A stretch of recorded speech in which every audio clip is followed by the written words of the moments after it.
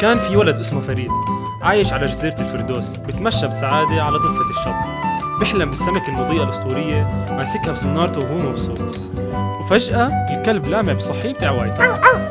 فريد بيحكي لكلبه لامع إنه رايح يصيد سمك. بدنا نروح نصيد السمكة المضيئة الأسطورية، ماشي؟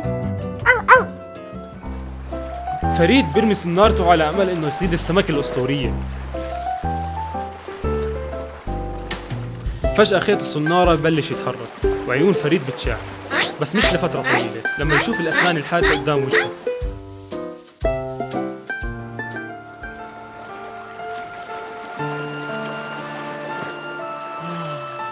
يئست بهذه السرعة يا فريد؟ توقعت تكون صبور أكثر من هيك. بعد فترة فريد بيتعب وبحط راسه وبينام من التعب، وبيحلم مرة تانية بالسمك الأسطوري. وفجأة هالهدوء بيروح بتعواية لامع، وفريد بفز من نومته وبيسأل كلبه شو في؟ فريد لقى الصنارة عم تتحرك، فراح يسحبها بكل قوته، وهو عم يسحبها لاحظ انه اللي علق بالصنارة ما غير هالسمكة الأسطورية. بعد صراع طويل قدر فريد يمسك السمكة الأسطورية،